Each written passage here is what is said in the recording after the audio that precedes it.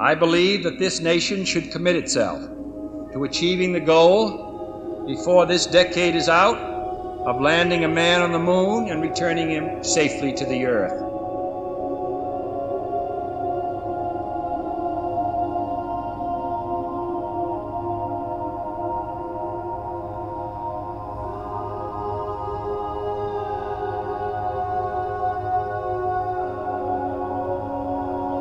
For while we cannot guarantee that we shall one day be first, we can guarantee that any failure to make this effort will make us lost. We go into space because whatever mankind must undertake, free men must fully share.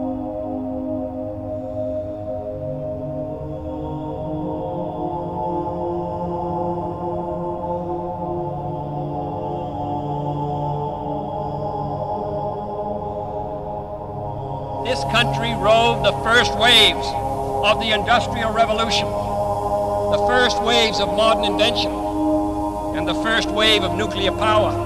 And this generation does not intend to founder in the backwash of the coming age of space. We mean to be a part of it. We mean to lead it. We choose to go to the moon.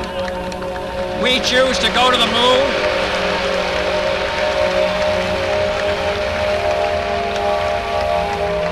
We choose to go to the moon in this decade and do the other things, not because they are easy, but because they are hard. Because that goal will serve to organize and measure the best of our energies and skills.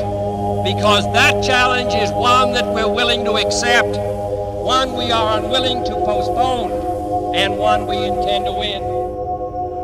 We shall send to the moon 240,000 miles away from the control station in Houston, a giant rocket more than 300 feet tall, made of new metal alloys, some of which have not yet been invented, capable of standing heat and stresses several times more than have ever been experienced, fitted together with a precision better than the finest watch, carrying all the equipment needed for propulsion, guidance, control, communications, food, and survival, on an untried mission to an unknown celestial body, and then return it safely to Earth, re-entering the atmosphere at speeds of over 25,000 miles per hour, causing heat about half that on the temperature of the sun, and do all this, and do all this, and do it right, and do it first before this decade is out, then we must be bold.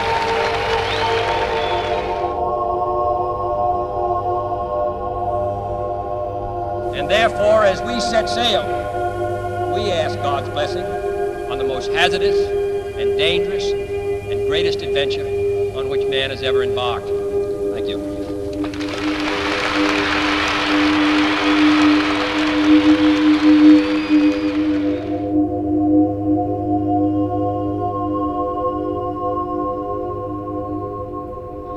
T-minus 15 seconds. Guidance is internal. 12, 11, 10, 9.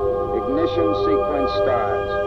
6, 5, 4, 3, 2, 1, 0. All engine running. Liftoff. We have a liftoff. 32 minutes past the hour. Liftoff on Apollo 11.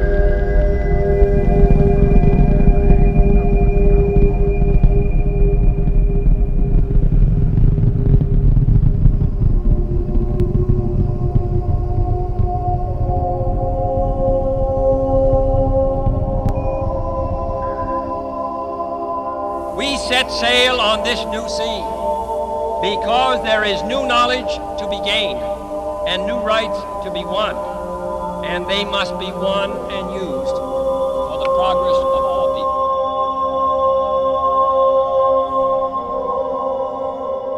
people. Many years ago, the great British explorer George Mallory, who was to die on Mount Everest, was asked why did he want to climb it. He said, because it is there. Well, space is there, and we're going to climb it. And the moon and the planets are there, and new hopes for knowledge and peace are there.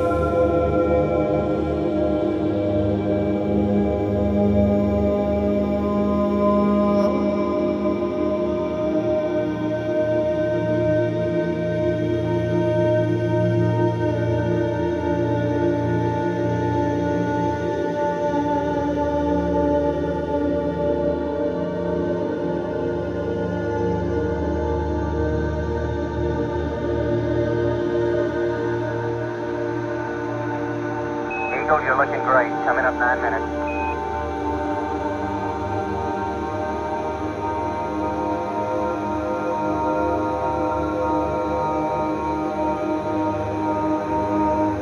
Manual attitude control is good. Roger, copy. Eagle Houston, you're a go for landing, over. Roger, understand. Go for landing. 3,000 feet. Top alarm. 1201. 1201. Roger, 1201 alarm. We're go. Same tight. We're go.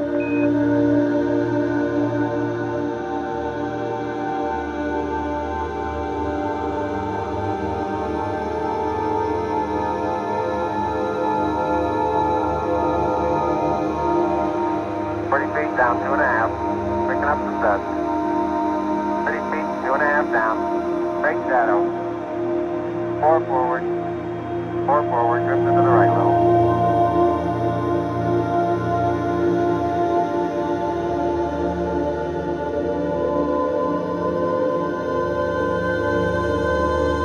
We copy you down, Eagle. Houston, Tranquility base here. The Eagle has landed. Roger, Tranquility. We copy you on the ground. You got a bunch of guys about to turn blue. We're breathing again. Thanks a lot.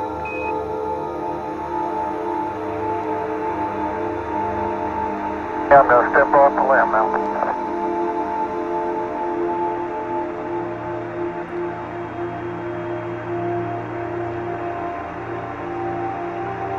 It's one small step for man,